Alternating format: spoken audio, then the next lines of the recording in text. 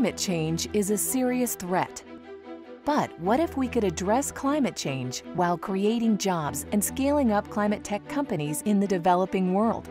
Just imagine over the next decade, an estimated $1.6 trillion will be invested in clean technology directly to small and medium enterprises in emerging markets.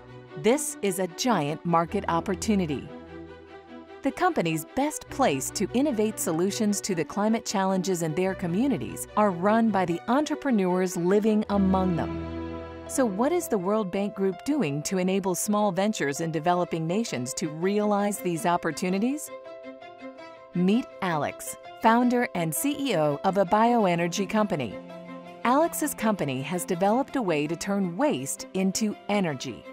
Companies like his are contributing to local economies, creating jobs, and increasing resiliency in their communities.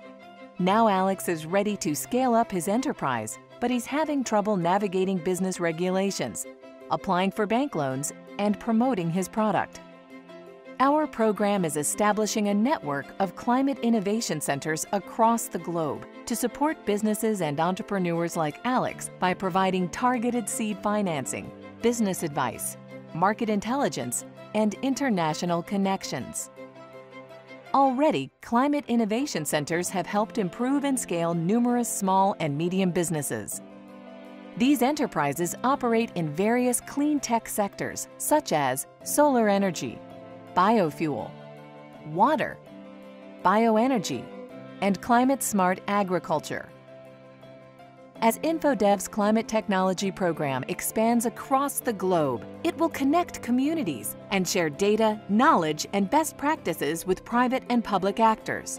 The innovations created can then be scaled up by the World Bank Group and others to have a major impact on global climate change.